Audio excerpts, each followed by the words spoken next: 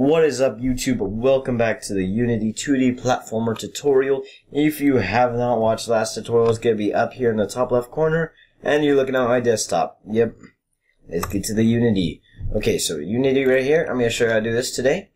This is our script. We can move around in the game using the A and D keys and space to jump.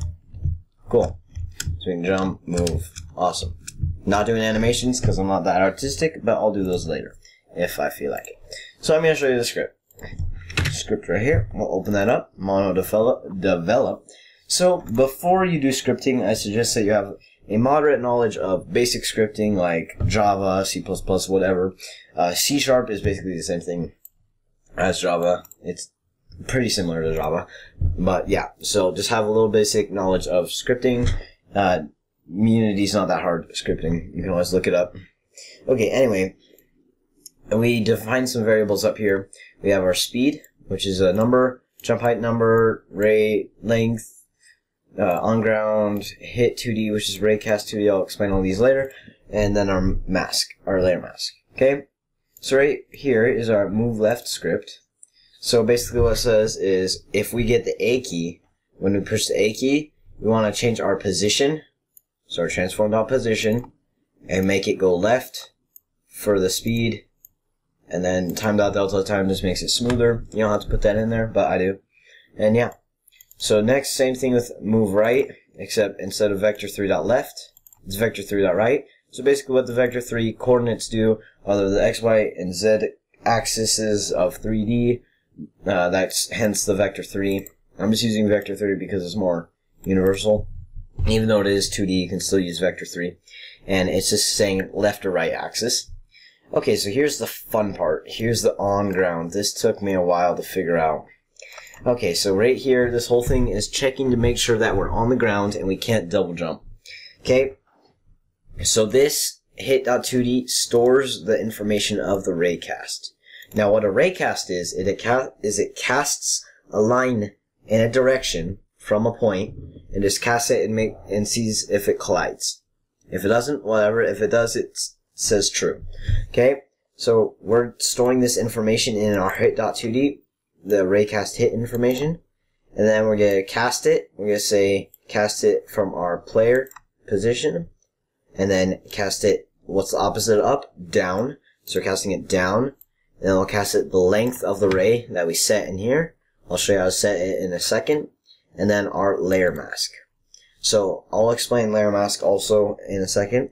So it says if we collide with something, then set on the ground to true, and then it'll display it in the console. And then if it doesn't collide with something, then set on ground to false. And this will just draw the ray in the console. Okay, so now we get to the jumping part. Okay, so right here, when it asks, when we push space, if we push space, checks to make sure we're on the ground. If we're on the ground, then we can add force to our rigid body. Our rigid body is the thing that controls the gravity and all the forces right here. Rigid body 2D, make sure it's 2D, make sure all this stuff is 2D. Okay, and then we'll add a force up, because jumping is up, however high you want your jumping to be, or like how fast. And then force mode 2D.impulse means that it's not a continuous force, it's just a burst force. So yes. Now I'll explain what the mask and the raycast stuff and how to set these. So our speed is 5 right now. If I change that to like 10, it'll make it faster.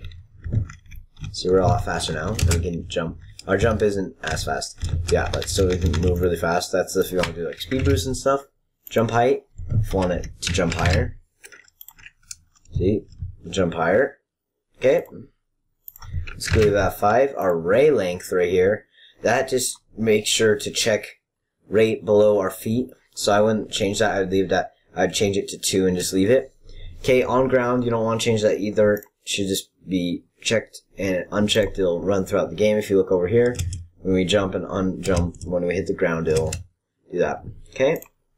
And then the mask right here, the layer mask is saying if we want the raycast to ignore the player.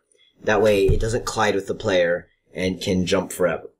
Okay, so we basically add a layer to the player.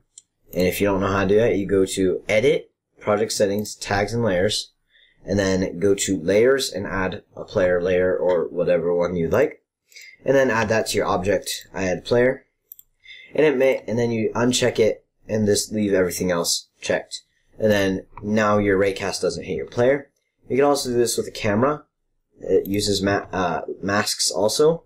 So if you just take away your player, then it won't show up.